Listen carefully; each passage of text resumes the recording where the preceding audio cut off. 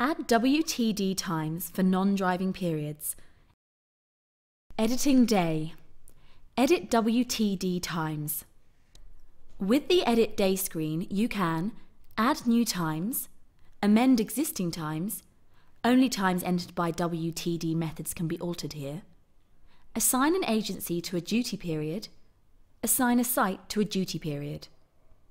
To edit working times, click on the Click to Edit against any event from the WTD Working Times Day view, or on the calendar, choose Edit Day from the right-click menu. Events added from digital or analog tachograph cannot be edited, but you can add start and finish times to the day should manual entries not have been added correctly by a driver. The timeline at the top of the screen represents the worker's events.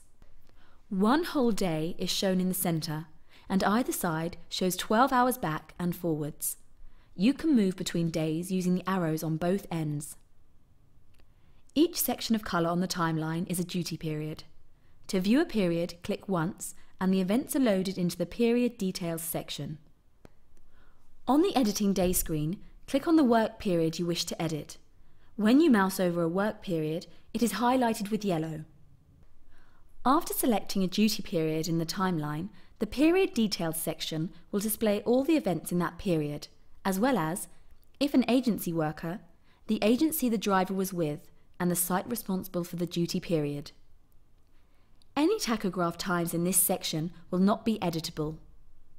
To amend analog tachograph times, you must reanalyze the chart in the Tachomaster software.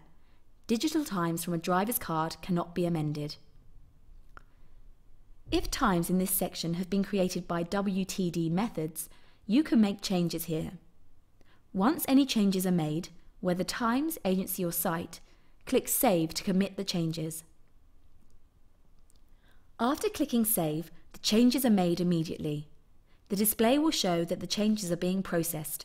This may take from a few seconds to a few minutes, depending on the changes made. It is important to note that you do not have to wait for the process to complete if this is the only change you are making. Simply move away from the page and the processing will continue in the background. The New Events section will allow you to add new events to a worker's diary.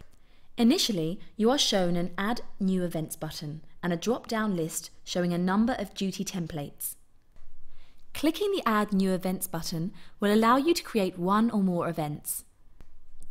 Using the templates will automatically populate the new events list, allowing you to just fill in the times. On the new events list, there are two buttons on each row, plus and minus. Using these buttons, you can insert new events into the existing list or remove events you don't want.